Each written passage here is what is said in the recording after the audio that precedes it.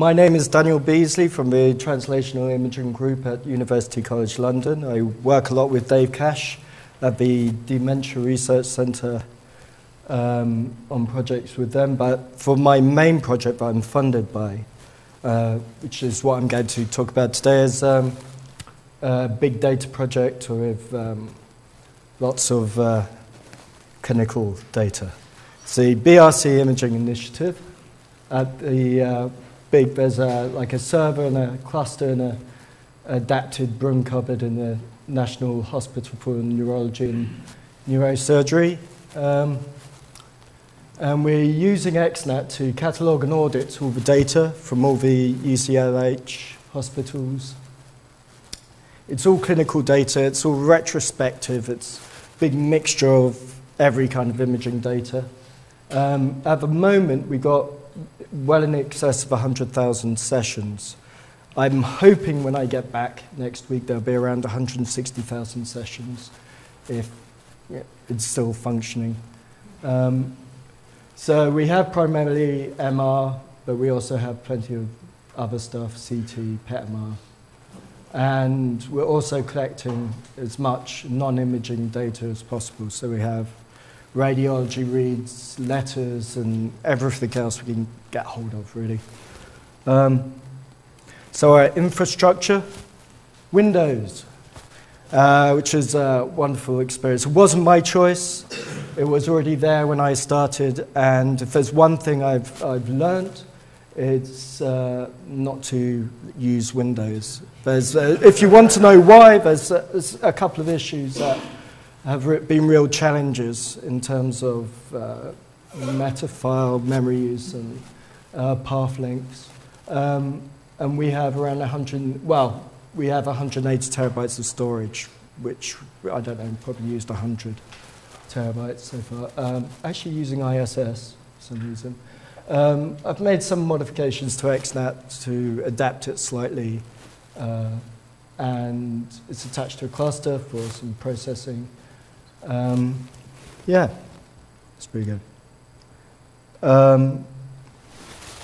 Okay, so this is all retrospective data, new data that's being generated, but, and it's quite messy. There's around 14 different types of scanners, mixed modalities, and I've discovered there's lots of these little files within the folders, along with the sort of standard DICOMs, there's snapshots and lots of other things, which confuse XNAT somewhat. There's plenty of non-brain, vascular, and scouts, not necessarily of interest. And some of the DICOM headers, they're a bit messy here, there, and everywhere. So trying to deal with all this data in a nice, cohesive way and get it organized in XNAT could be a challenge. So during the night, we raid PACS. We have this sort of gateway computer that tries to harvest as much as possible from the PAC system and from other systems. And then actually the actual XNAT is not actually connected to the network at the moment. It's certainly behind the firewall, the hospital firewall, but we generally don't connect it to the network. So just the way it is. So we have this gateway computer, and then we dump what we've harvested onto the XNAT server. And then I've written a script which basically makes a copy and zips the sessions that we've harvested, and then it goes through finding DICOM files, reading the DICOM headers, and then it creates session labels and subject labels. And then it creates the folders in the pre-archive and moving files to the correct pre-archive folders, and then writes an SQL command, which makes XNAT aware of the file's existence in the pre-archive. And there's something on the XNAT wiki that explains how this is done. Another point about this is that it's all going into one project, because how do you split it up? At the moment, it's just one project, anyhow. Now, running on the nodes, there's I disabled the auto-run pipeline. There's not really much necessity for it. It's certainly a shadow XNAT, as it were. So once it's imported, there's like tasks running on the nodes that check for new sessions that have been archived. So it goes into pre-archive and automatically gets archived from there. So one thing that we have is a scan type identification to try and determine what type of scan it is, whether it's vascular, whether it's non-brain, or whatever, if it's of interest. And after that, we try to extract the scan parameters. Because there's lots of little files that can confuse XNAT, and sometimes XNAT cannot determine what the scan parameters are. So we have to be a bit more thorough and then write this to the database. And also stuff like it's getting as much stuff from the DICOM header as possible. For example, basically turning everything from the group 10 in the DICOM header into a demographics data types. For example, I don't know, military rank is there, I think.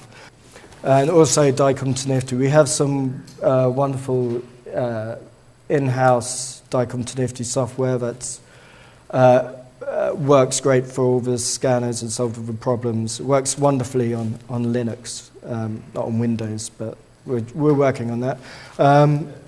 But we have for the DICOM to NIFTY, there's like a hierarchy. Because the data is very unexpected, it needs to be future-proof. We're just trying every kind of software. So starting at first the in-house software and then every other software to try and ensure that the DICOM is converted. One thing which we found of interest was because there's sometimes multiple different types of files in a scan, trying to get the BVEC and BVAL values is a real problem using DICOM to NIFTY-X and correlating them to the correct file. Also, a thing about the DICOM to NIFTY is that the output is direct into the archive folder, and then the rest, cool, done. But that's all well and good. So we have this. We only have 180 terabytes of storage though, so that will run out at some point. We're running on Windows. Not particularly happy about that. And to be honest, the server's not powerful enough, and we really need to improve that. So now we're planning. We've got money to invest on new equipment and really trying to redesign it and make it future-proof.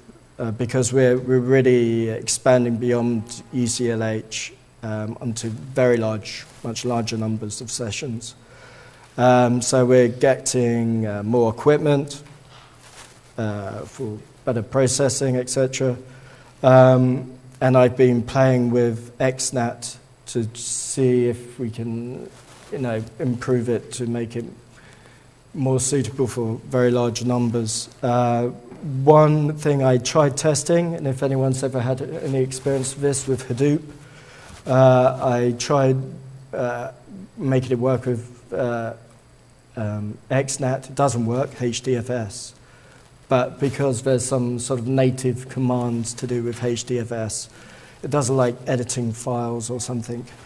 So if anyone's got any experience with that, it's something that we're going to try and fix or look into. New data methods for importing to try and make it faster. There's lots. We need more powerful equipment, and some modifications to XNAT to make it more workable with very large numbers. For example, recent activity.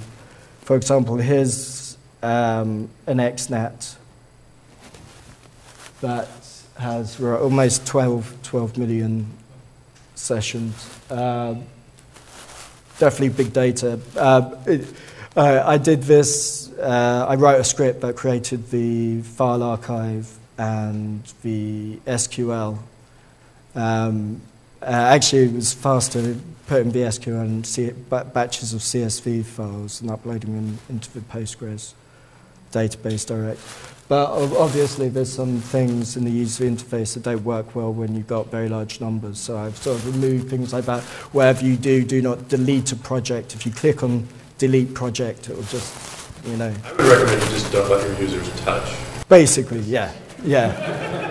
Basically, and also when it's reached 12 million, I think I've broken it anyway. It sort of starts and gets here, but the SQL commands, it just hangs for a long time when trying to get the MR sessions or anything like that.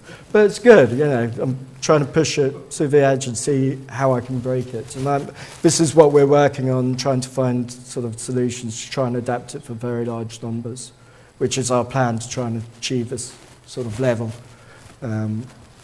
And yeah, let's see if we can achieve this. I hope we can. It would be great. And yeah, that's it. Thank you.